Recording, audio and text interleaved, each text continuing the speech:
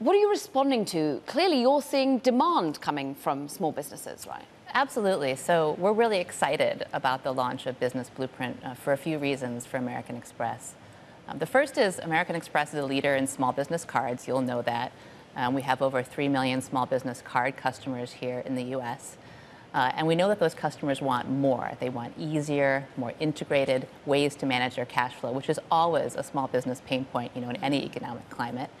And what Blueprint lets us do is engage with these customers in new ways. So they can come onto the platform and log in to access a free insights tool. They could apply for a flexible line of credit product.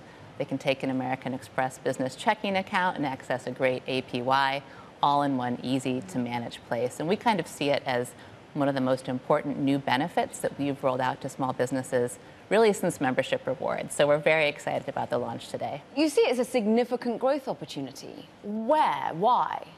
Well, small business is already a big part of American Express, and we're a big part of small businesses here in the U.S. In fact, I talked about those 3 million small businesses, but they represent about 40% of all U.S. small business card spending. 40% of that, every time a small business uses a card in the U.S. on a billings, making a payment, it comes through American Express. So it's already a big part of the company. And it's our goal really to support these small businesses as they grow. The post-pandemic period, we saw this incredible small business formation in the U.S. Over 5 million small businesses formed. We want to make sure that as many of them as possible become American Express customers, and we help them navigate whatever's ahead. And of course, in the near term, the macro picture a bit bleaker. Longer term, who knows where the cycle goes. I was on the phone with Steve Squeri, your CEO, on Friday, and he was talking about some of the slowdown in payments that he's seeing from small businesses. What are you seeing at the moment, and why is that? The company last Friday, as you know, the day you talked to Steve, reported 25% revenue growth for the full year in 22. And we went out and gave guidance for 2023 of revenue growth between 15 and 17%. So we're seeing very strong spending trends across our customer base. What we did talk about was a moderation in small business digital advertising spend. We have a very broad range of small businesses that spend on many things they need to run and grow their businesses. So interesting that maybe that more caution, and I remember Steve saying whether or not it was being just a bit of confusion or whether it was more the macro economy on that. Just talk to us a little bit about the fact that this whole business blueprint comes from an acquisition you made of Kabbage, one that I know well, sort of an OG in the European fintech space.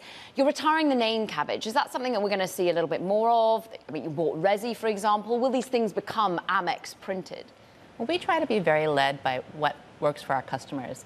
And small businesses told us very clearly, given that big position that we have in cards, that they know American Express, they love American Express, and it was easier for them to understand the business blueprint from American Express as part of that overall relationship.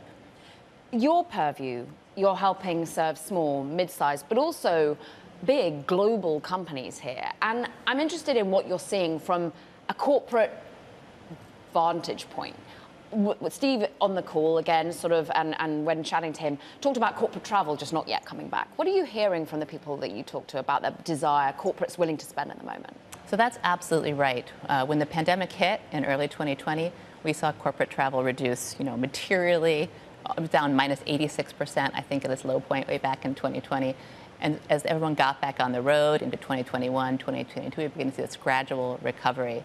It's still not back to 2019 levels, but my clients tell me they are beginning to travel. You see a return to travel faster in some of those more customer-facing, client-facing industries like banking, aspects of financial services.